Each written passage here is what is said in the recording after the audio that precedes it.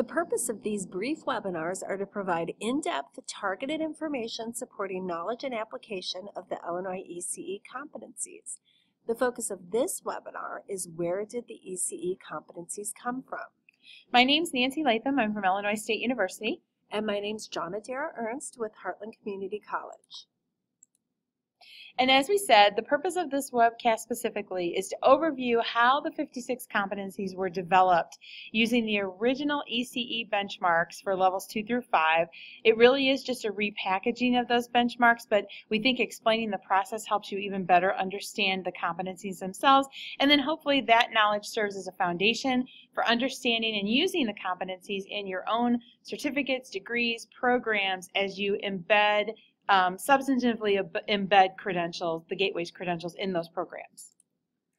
There were many organizations and individuals within these organizations that made up the competency partnership team. These included the Illinois State Board of Higher Education, the Illinois State Board of Education, the Illinois Community College Board, Gateways to Opportunity, which is managed through INCRA, the Illinois Department of Human Services, and the Governor's Office of Early Childhood.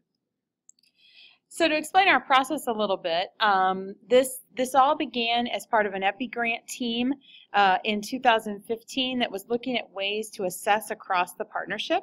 And the one thing we realized we all shared was our alignment and commitment to the ECE Gateways through level 5. And so we began to look at those, and we chose this slide background. We love this background because it reminds us of that day that that work was done. But it was a team of probably 8 to 9 people, community college, the governor's office representatives were there, Illinois Board of Higher Ed, Gateways, four-year institutions, etc. We're sitting on this team, and we decided to look at these benchmarks. And those of you that are familiar, and I'm going to hop around the screen here just a little bit, but those of you that are familiar with the original benchmarks are used to a document that looks something like this.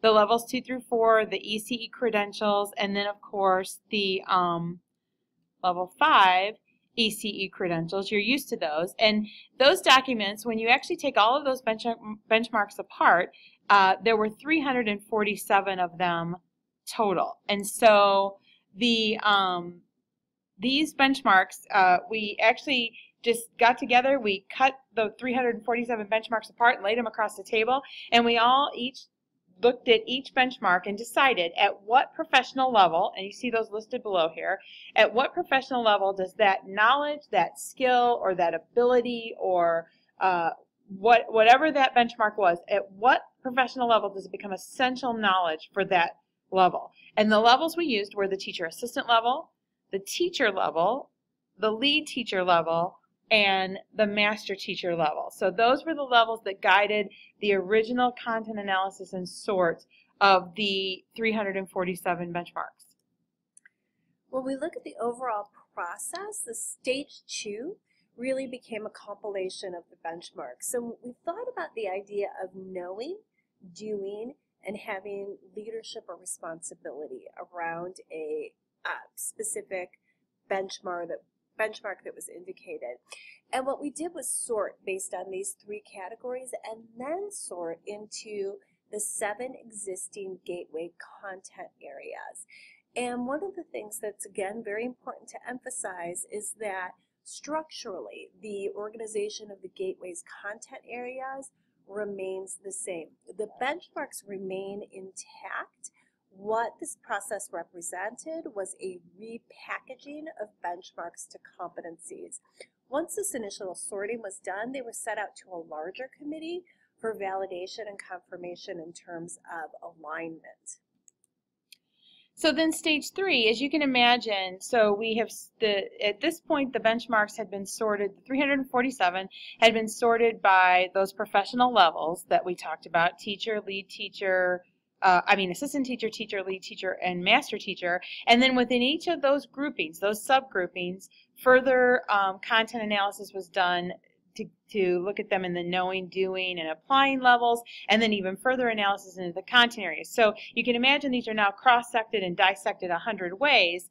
And in that then, little bubbles or pockets of clusters, as we like to refer to them, of benchmarks emerged that serve to give the initial competency statement or competency language. Now that initial language is very different than what, or not very different, but it's different than what we see now in the 56 because there was a lot of refinement and a lot of expert advice and input into what the 56 final statements would actually be. But the result of that process, that's really how they kind of bubbled up, is by these clusters that emerged into the 56 competencies.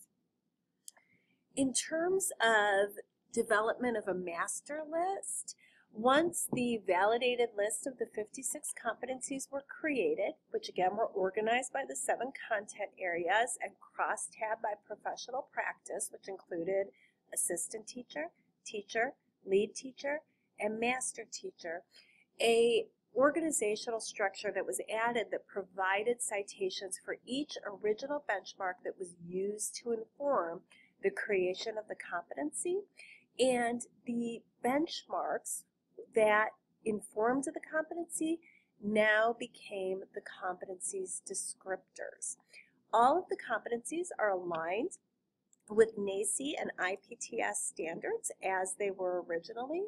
And in the document that you're about to look at, you can see how the last 2 columns demonstrate alignment with NAECE and IPTS. The previous column, second one from the left, demonstrates alignment with Gateways.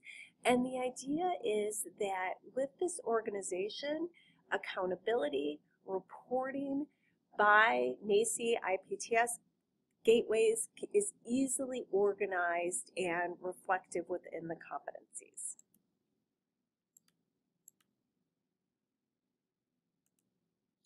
And lastly, as I said, this work was done, this initial work and content analysis that resulted in the very rough draft of the early 56 competencies was done in 2015.